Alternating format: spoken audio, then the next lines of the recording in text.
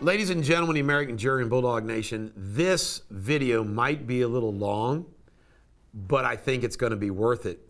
You're going to hear me talk about Mitch McConnell, the Republican Party, a little bit about Donald Trump, and a little bit about me.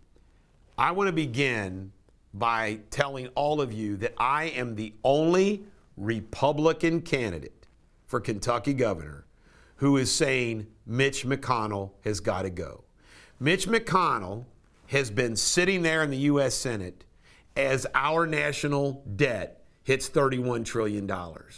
This is a guy who plays footsie with the Dems, always has, always will. He's friends with Joe Biden. This is a guy, China Mitch, who him and Elaine Chao are connected as deep as can be with the China Communist Party.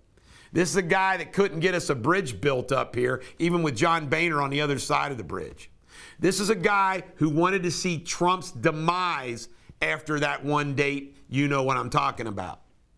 This is a guy who's betrayed Trump, betrayed us, every place. He's been sanctioned by almost 10 counties in Kentucky by the Republican Party. He's been sanctioned by the Alaskan Republican Party. I mean, Mitch McConnell is everything that's wrong about politics. Do you know who controls the state Republican Party? Mitch McConnell. Dinesh D'Souza, when he spoke down at the rally, he said, you know, we could do better than Mitch. Clark says, Sheriff Clark, we have to be careful of finding other people, elected Republicans, who are bad as the Democrats. You know, Rand Paul's had his issues with Mitch McConnell. Big time. So here's the latest. You're going to love this. You all know that I was not allowed. I was the only declared gubernatorial candidate for governor that wasn't allowed to speak at Fancy Farm. And you heard about the Floyd County thing. Well, I got this thing from the state Republican Party, Mac Brown, claiming this Thursday and this Friday they're having an event with Republican donors and they don't have time to do question and answers with everybody, so they're going to pick 5. Guess who is the one Republican candidate for governor who didn't get picked to do the question and answer? By the way, I don't care. I don't care. I'm not going to be the anti-Mitch McConnell candidate, the party outlaw, so to speak, the Trump guy, and then play footsie with them. By the way, I want to share some more about as it ties in Donald Trump. Daniel Cameron, if you notice, Daniel Cameron has never said one word about that date in history, has never said anything about that election in history, has he? He never attends anything relative to Trump. You wonder why the Trump bikers and Ride for 45 have endorsed me? And there's another candidate, Kamala Maddox, who's never attended a Trump event in her life. What they do, it cracks me up that they want to try to play footsie where it's good. Typical politician fake, where I'm all in. The other thing that you need to remember is, I have said that I will support the nominee for governor from the Republican Party, no matter who it is. I've done that. I've said that. So you need to know, not only is the media against me, the Republican establishment, Mitch McConnell's against me. Why? Because I speak out against them.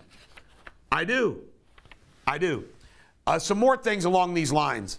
If you are a Kenton County Republican, remember, if you were part of that group trying to kick out the establishment like they did in Boone County and tried doing Campbell County, or did in Campbell County, you failed in Kenton County. Remember, I met with your leaders.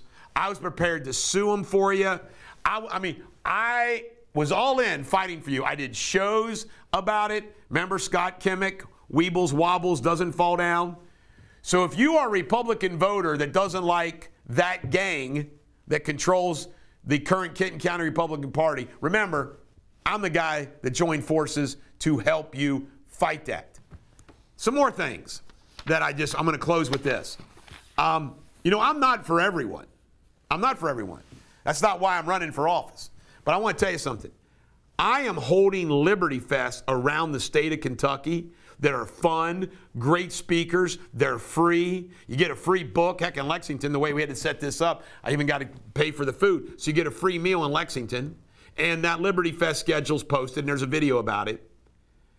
But do these other candidates do that? No, all they do is ask you for money when I'm self-financing. I post funny memes. They don't. They're anal, oh, God, oh, full of them say, that's less serious. No sense of humor. No sense of humor. They don't fight for you. They're not outspoken like I am. They're not loyal to you like I am. They don't have my heart. They're out for them, not you. Think about that. It's what you can do for them, not what they can do for you. I have no support from any political establishment organization at all. I don't want them.